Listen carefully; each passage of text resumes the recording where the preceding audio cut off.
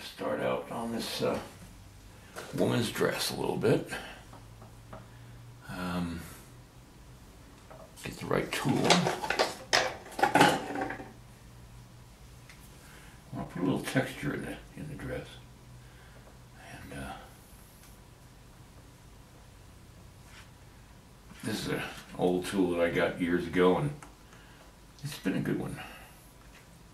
Has nice serrated edge on it.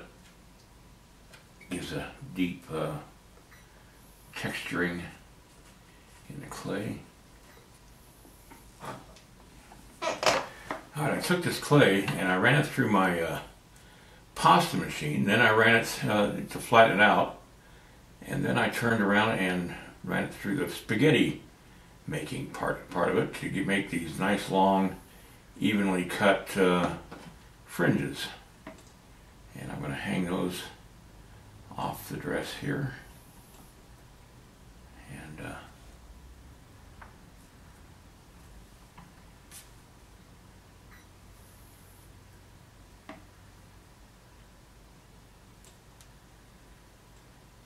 pasta machine's a good little tool. And this looks a lot more interesting than the original dress that I had sculpted on her. It's just a little more interesting looking.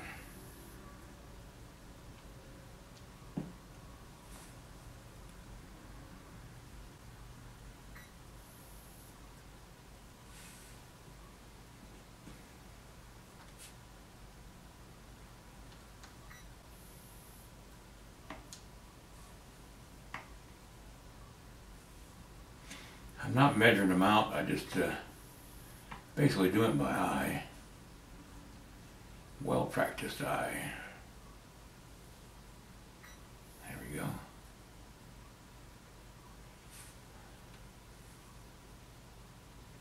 Okay.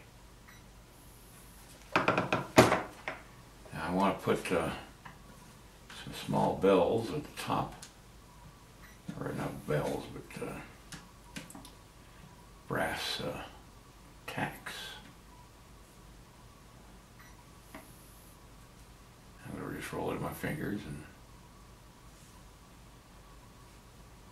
there we go.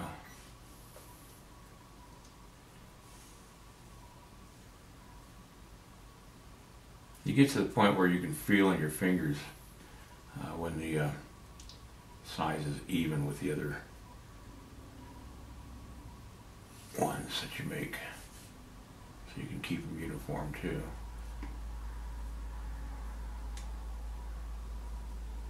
Now this is the texturing tool that I used for the last time I worked on this blanket, so I'm going to keep the textures the same by using it again. You can't have one set of textures one part of the blanket and another set in another part.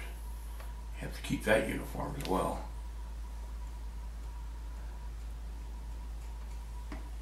If you remember, this is the area that I dug out to get the armature out of it.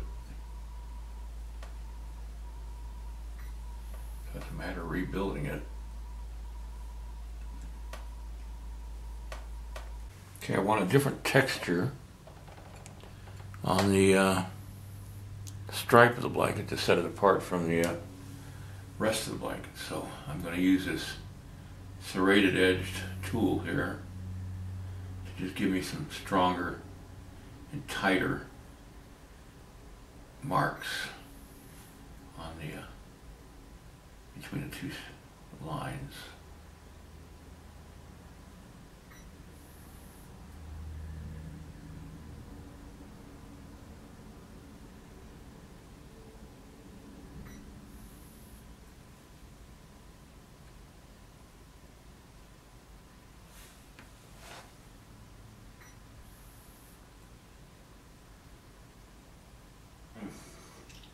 Been away from this for a couple of days, and it's late in the evening, so I don't know how much time I'm going to put into this, but I want to get something changed right here.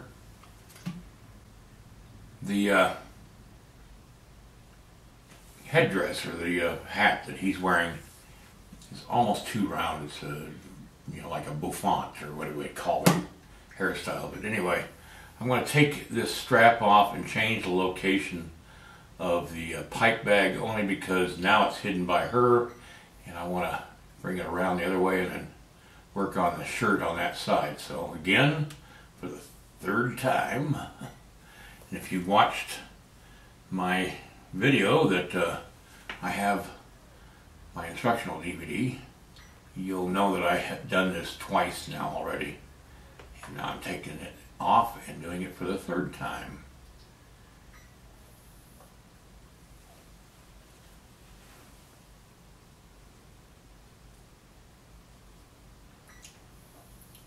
The design changed, so the setup changes as well.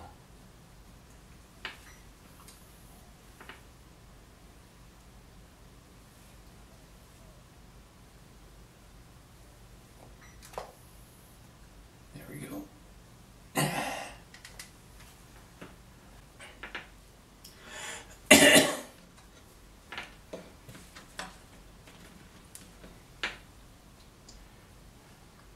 I'm going to give a little more poof to the bottom of his shirt so that it comes up against her blanket. A little bit more.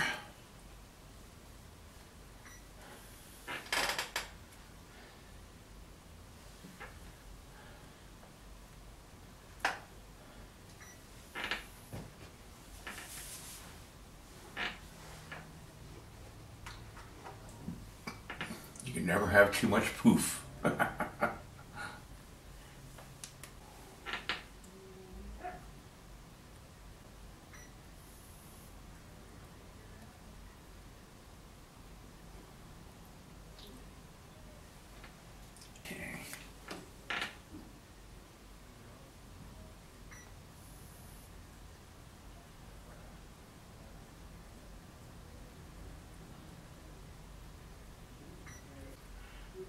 I'm going to redo the shot pouch real quick. It's going to be made out of some a little stiffer leather than his shirt. I just got to figure out where I'm going to put it.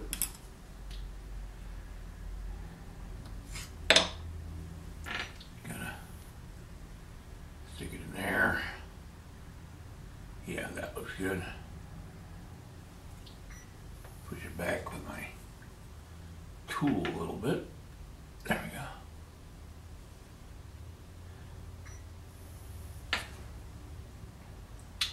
I'll bring the blanket out just a little bit. There we go.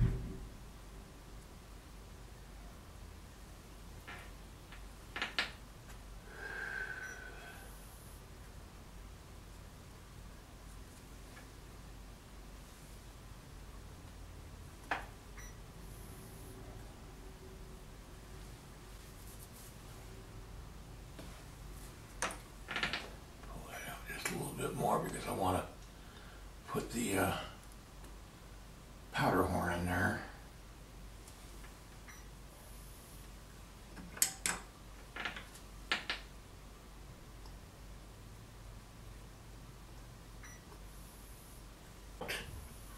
From under the blanket. There we go.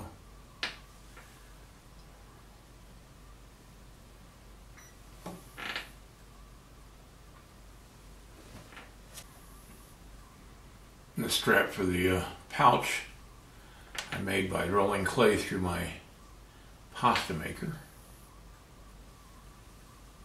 Or pasta machine. It's not really a machine. You don't turn it on or anything. It's manpower. But that's what I call it.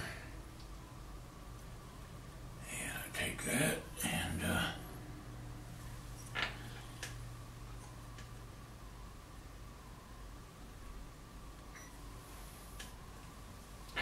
pull this up.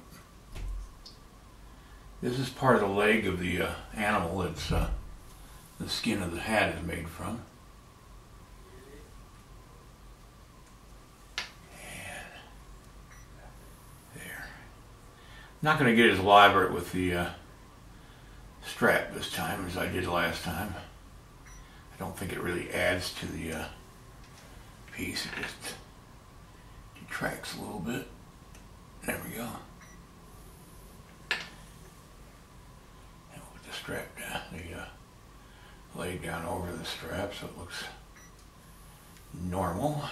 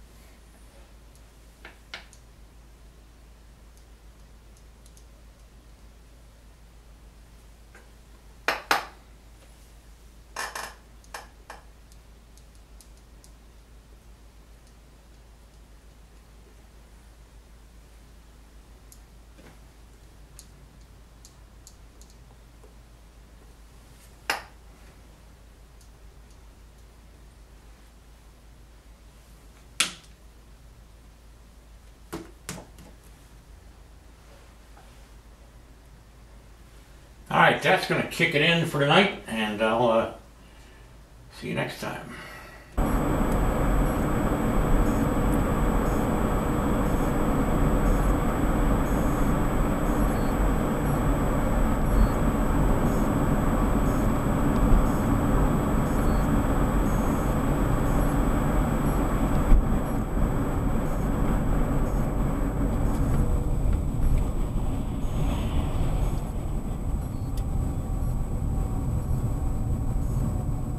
Now they're getting ready for the 4th of July here, which ain't too far off.